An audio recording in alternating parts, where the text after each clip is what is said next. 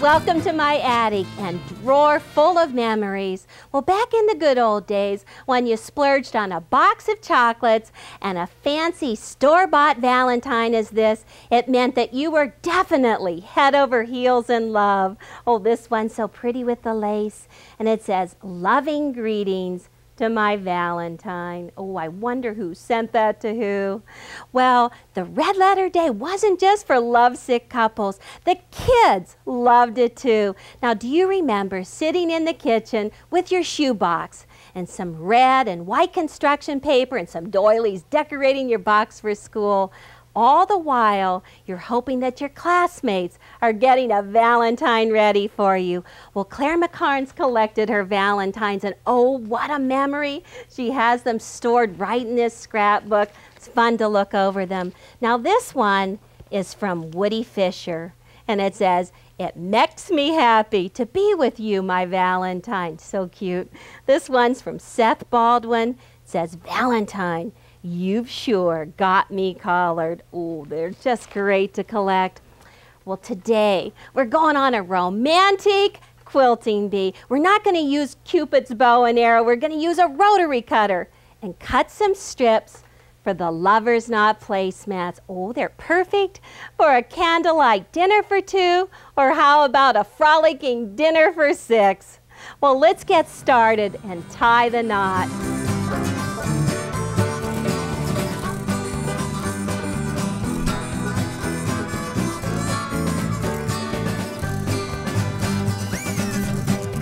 Let's get acquainted with our fabric. Now choose one that has a lot of sparkle. It sounds like we're selecting a make, doesn't it? But we're just selecting fabric for the placemat. Now this is my favorite. This is the one with the sparkle. It's multicolored, dark fabric. And from this one piece, I've selected 3 others. I selected a light and 2 mediums. This is a light medium and a dark medium. And you can see that the scales are all varied with a large scale, and these even read solid from a distance. And then once you get your fabric purchased, go ahead and paste it up so you see what your block looks like. This is what mine's gonna look like. And right here, those dark fabrics make the knot right in the center. Oh, it's gonna be great. Now the wonderful thing about it is they all come from 1.5-inch strips, the strips for the block and the strips for the borders. Now I already trimmed that torn bruised edge. I have all 4 fabrics layered up, so just go ahead, line up that ruler, the 1.5-inch line. Ooh, I've got a stack, so I'm gonna just bear down hard and cut it along there. So they're all 1.5 inches. Ooh, that's perfect. Well, I'm just gonna set these aside because I want to show you how to cut the fabric for the light triangles. Now they come from a 7.5-inch strip. Now it's been cut salvage to salvage. I'm just going to go ahead and switch my rulers because now I'm going to take that salvage edge, just trim that off, get rid of that, and then line up the square up at 7.5 inches. Hold it down tight, and then once you have it cut into squares, you're just going to turn your ruler and cut the 7.5-inch square on both diagonals, so you actually have 4 triangles. Oh, the cutting is simple. Let me get that finished and I'll show you how to sew the blocks.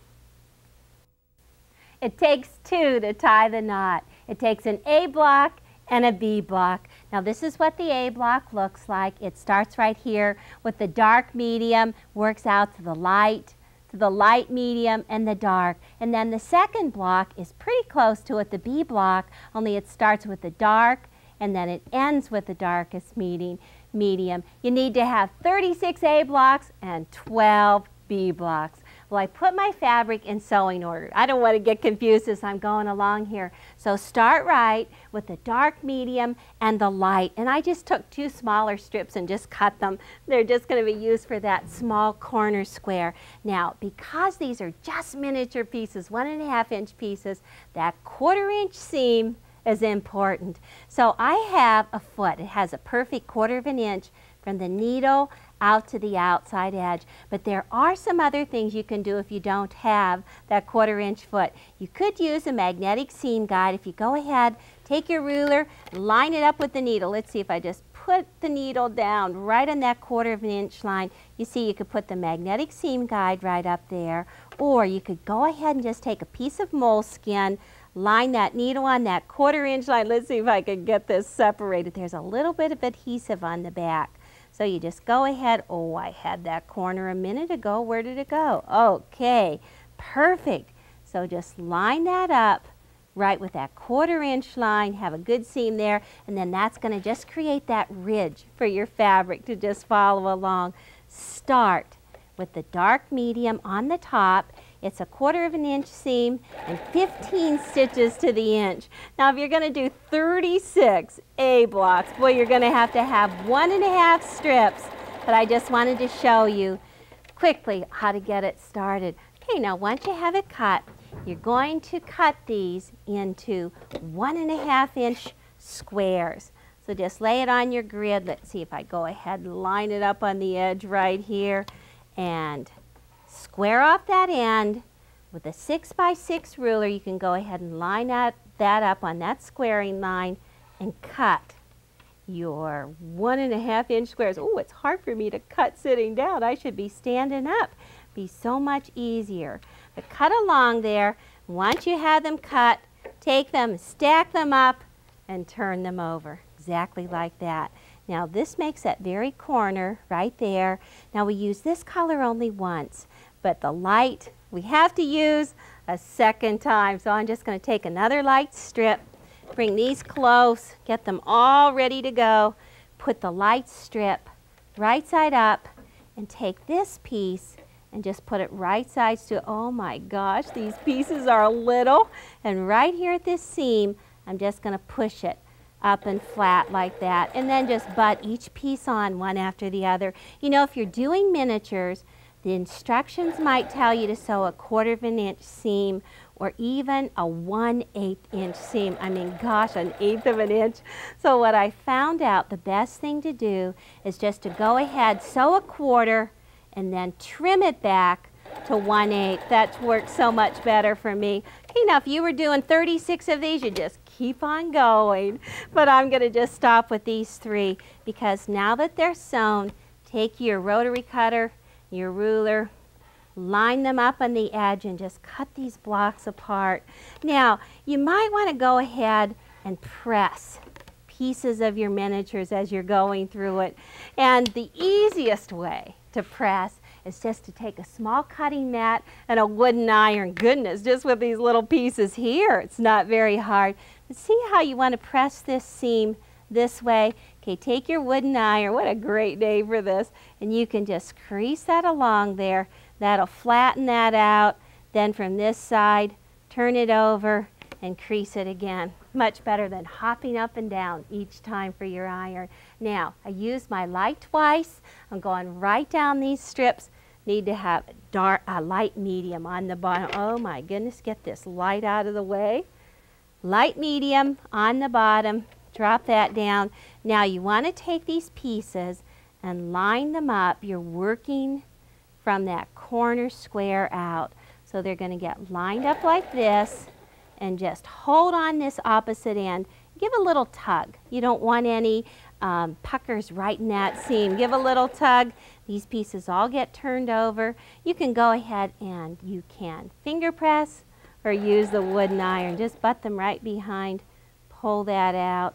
And so you can see these pieces just keep on getting added right around that corner square. Let me add one more piece that I want to show you. Now, another little tip for sewing on miniatures. You've got such little pieces, and maybe you have a little bit of space too. You can go ahead and use one board that takes care of both of them. On this side, you can go ahead and just lay them flat on the cutting mat and cut them apart. Line them up on that grid. Whenever you have little pieces, it works just fine. Cut them apart right where you butt them together. Gosh, this block is growing fast. And then, if you're ready to press them with the iron, stack them up, all you do is just flip them over like this. you can go ahead and lay it on the board, on the pressing cloth, and press your seams. Gosh, some good tips for miniatures. I don't know, I think I like to do full-size quilts. Miniatures take just as long as full-size quilts. Okay, let's take a look at this. We've got the corner here, we've got this color added twice, this block right here. All we're going to do is just keep right on adding. Let's see, this is going to go on next, and then we have the dark on the outside, continuing right off that corner. Now this is what the A block looks like. The B block is identical. Let me pull it over. You can see it's exactly the same. All we're going to do is reverse these outside fabrics, and you'll have the B block done. Well, let me finish my sewing.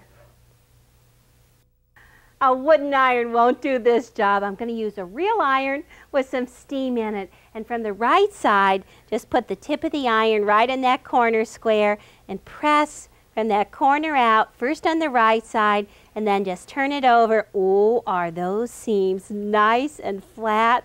They are perfect. Gosh, this is going to go together so easily. Well, now we're going to tie the knot. We went from getting acquainted to tying the knot in just a few short minutes. But you need to have 2 of the A blocks. This is the one that we just started on, and 2 of the B blocks. And when you take those 2, you're just going to work with that dark, put those right in here, and see how you just have that dark square right there.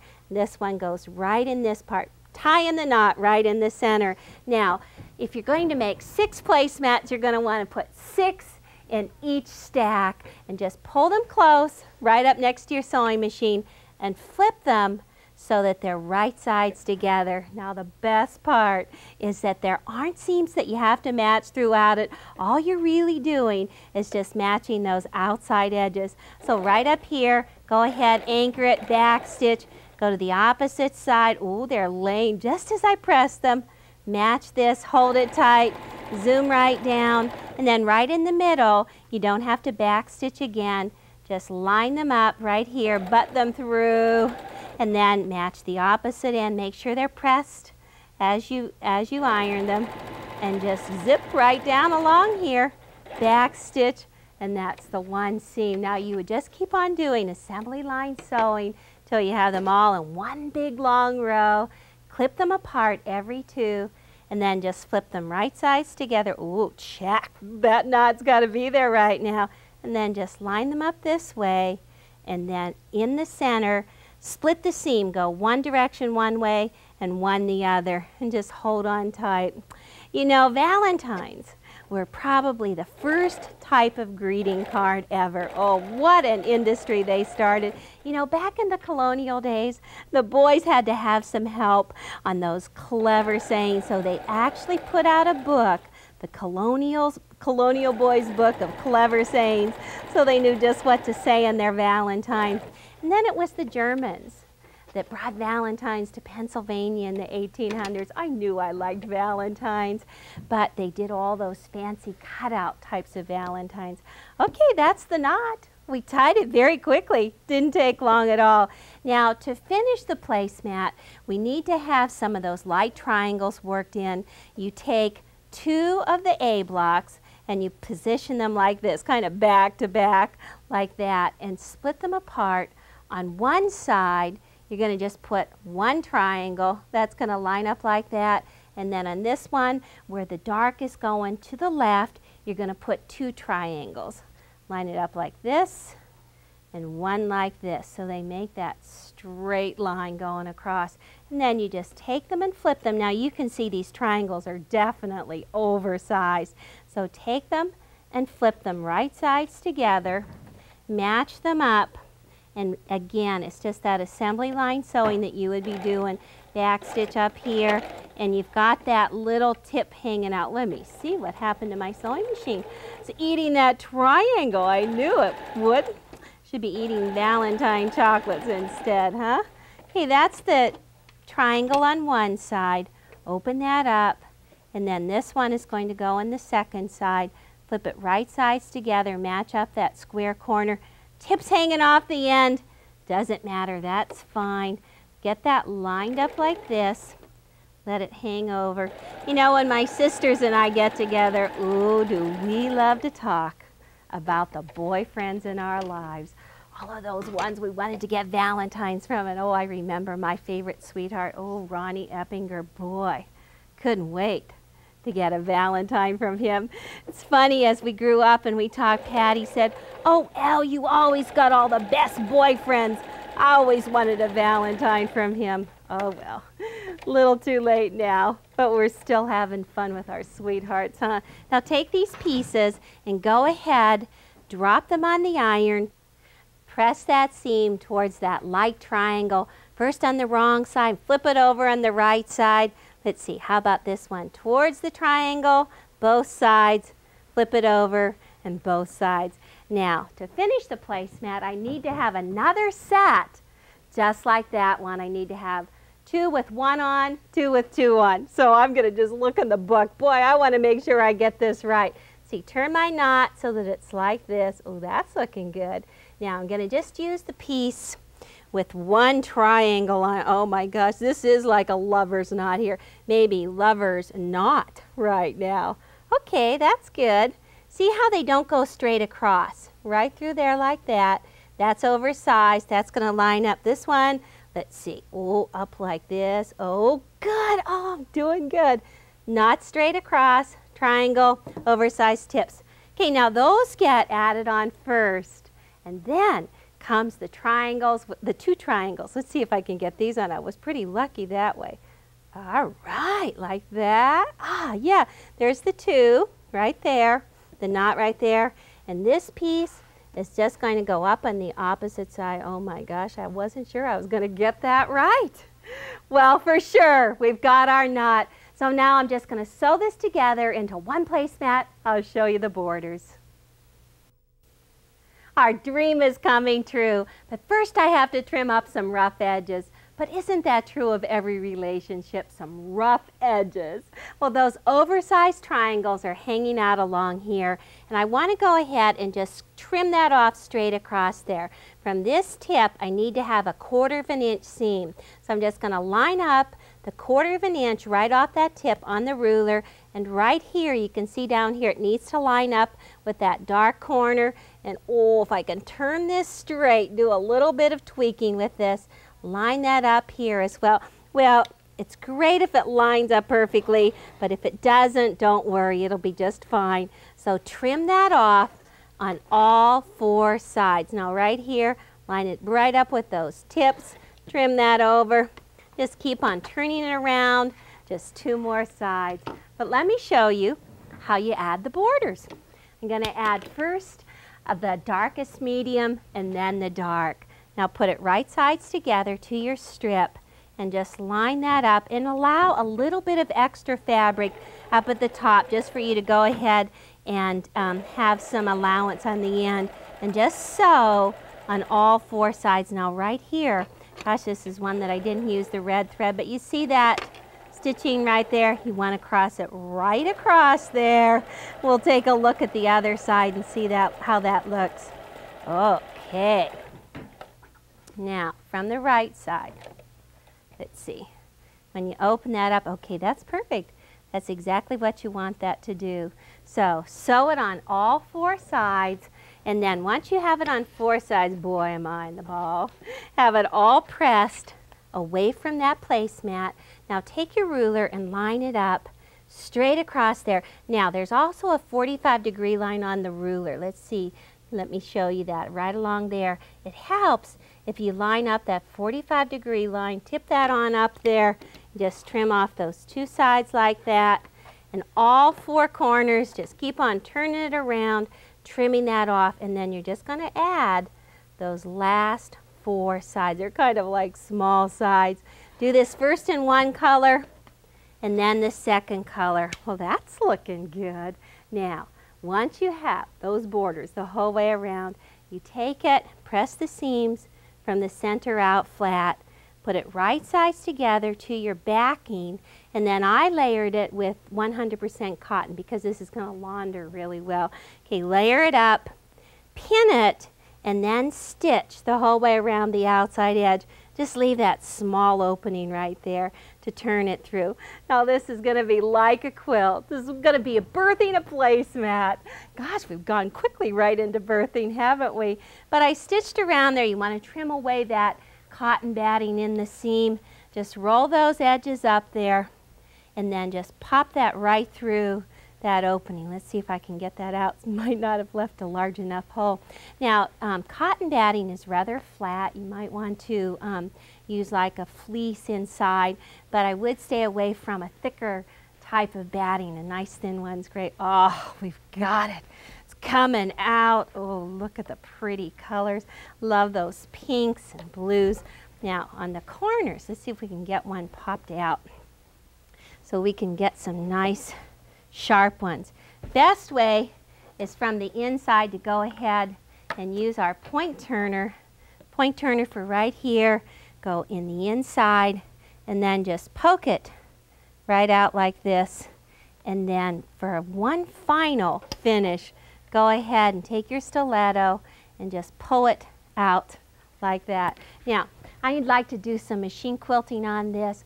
Oh, probably just around the knot. Looks great. And then the last thing I'm going to do is just take these raw edges, fold them in right here, and do some slip stitching.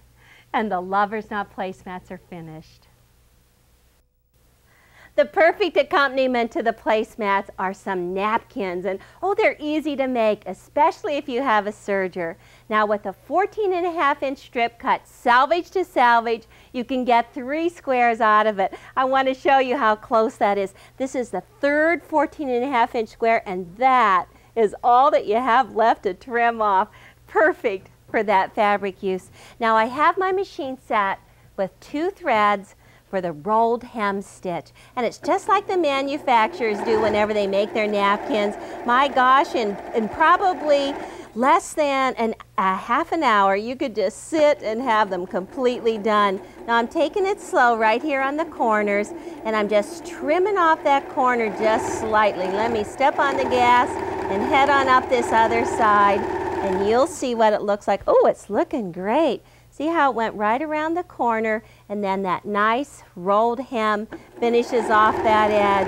Now just go ahead, and when you get back to the start, you're going to have a little bit of thread hanging off. You can go ahead and use a type of fusing that will just seal off those threads, and then they won't ravel any longer. So just take the napkin ring and just slip it right in there. Perfect. And the napkin completes the table setting. Breakfast was never so delightful, served on dishes from the past and placemats made with contemporary techniques. A very dark piece of fabric adds strong definition to the knot in this beautiful setting. A medium fabric in the triangle softens the look, and the same fabric is used in the first border. Seasonal fabrics and gold dinnerware set the scene for the harvest table. These placemats are perfect for the fall or ringing in the holiday season. These are festive in rich burgundy and forest green, complementing the Christmas dinnerware. Beautiful placemats, serene with blue, grace a relaxing table set with antique china for an afternoon party. Now that you've completed your Lovers Knot placemats, you'll want to preserve their beauty forever. Well, you can if you go ahead and spray a water and stain repellent on it. Now first, take a scrap and spray it on the scrap for color fastness. Now this one, just hold it up and spray it about 6 inches away. Oh, this is great. Just soak it. My goodness, this is fun. I could do that all day. Well, this one I treated earlier, and you can see this is a piece of fabric. This is just a scrap, hasn't been treated yet. This is the treated part. Now, I don't know about you, but I'm a real klutz with my coffee. Gosh, I just sit down, it gets scary, because the next thing you know, I've spilled it over everything. I can't tell you how many times that happens. Just go ahead, let's see, let's blot that up. See if we can soak that. Oh my gosh. See how the stain is soaked right into the untreated piece, and then the Lover's Knot placemats that have been treated. Oh, they look great. Well, if you wash these, you might have to treat it after a couple of washings, but take care of them. Well, why don't you add some romance to your life and make a beautiful Lover's Knot placemat.